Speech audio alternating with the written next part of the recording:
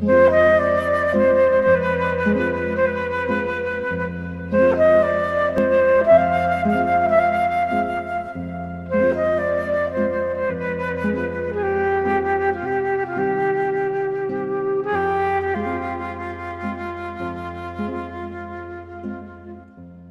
русской усадебной культуры, усадьба князей Голицыных в Блохинской Кузьминке. The Museum of Russian Estate Culture or Galitan Estate is located at the territory of Kuzminki Park. We're standing in the very center, the church square. This estate is over 300 years old. Its first owner, George the Loganov, used to be one of the richest people of his time and Adolf Peter I. Later, his granddaughter married a representative of noble family of Galistan.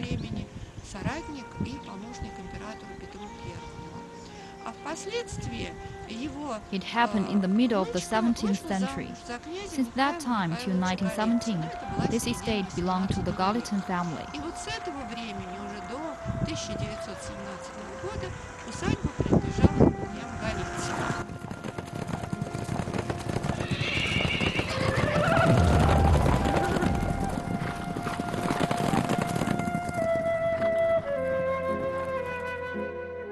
The Kuzminki estate was famous throughout the 18th century. Foreign delegations visited and annual mass celebrations were held in the Kuzminki estate. But for the owners, it was difficult to maintain the 200 hectares. The last owner of the estate was Prince Sergei Golitsyn, who served as privy councillor. Today, the Golitsyn family collectively manage it and have turned part of it into a museum.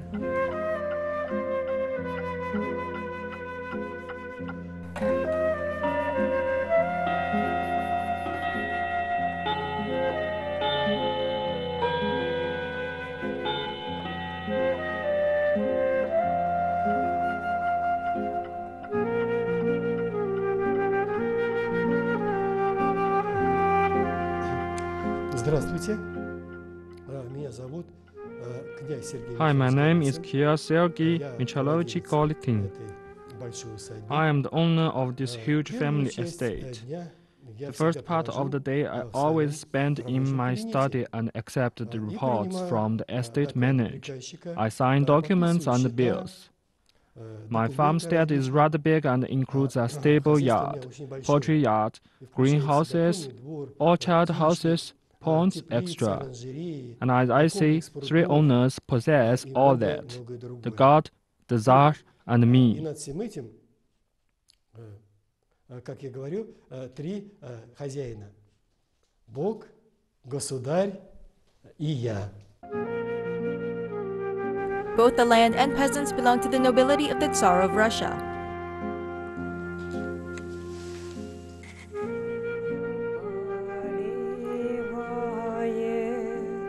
С ведра побивает, с ведра побивает, брат сестру качает. Ой, люленьки, люли, брат сестру качает, брат сестру качает, ее величает. Ой, люленьки, люли, ее величает. Ой, да. Without a son, no work is done.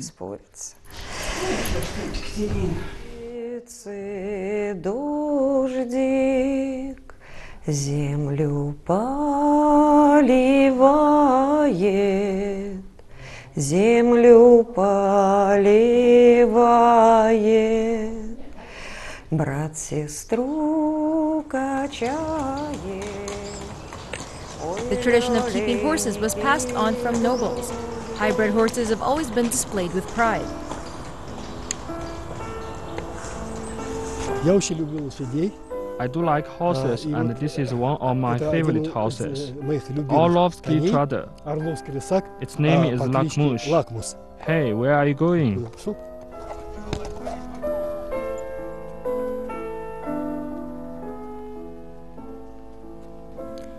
Now it's dinner time. Dinner consists of a few dishes within a close family circle.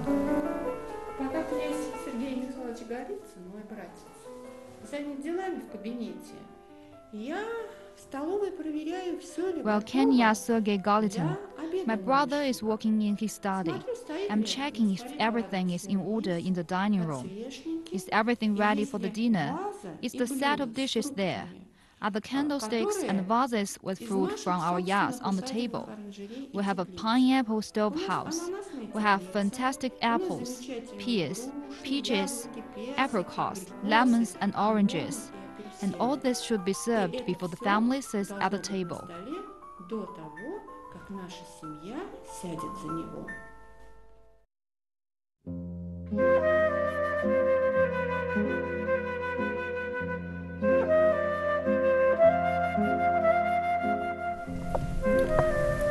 Когда в Кузьминках гостила императрица Мария Федоровна, князь Сергей Михайлович Голицын пригласил меня на бал. When Empress Maria Feodorovna used to be on a visit at Kuzminki, Kenya Sergei Golitin invited me to the party.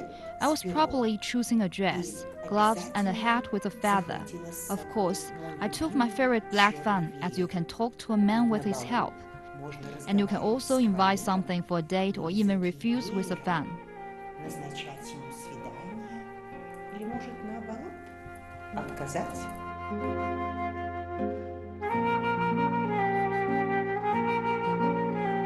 Alexandra Rosset was a maid of honor of the Russian Emperor's palace and witnessed all the grand balls the royal family threw. This was the best place for recreation, intrigue, and politics. Those were real events in the circles of nobility.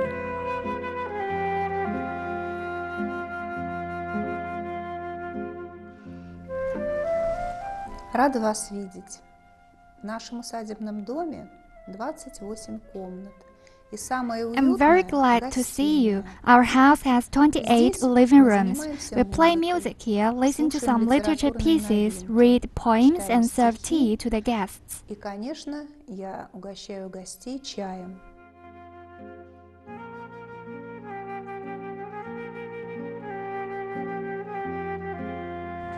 Living rooms used to bring people together to discuss anything from politics to literature. Sometimes it was in living rooms where masterpieces were read for the first time.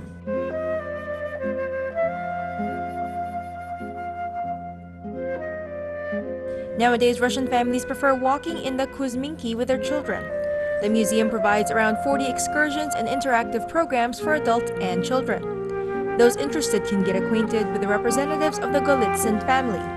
Those nobles here have always welcomed tourists.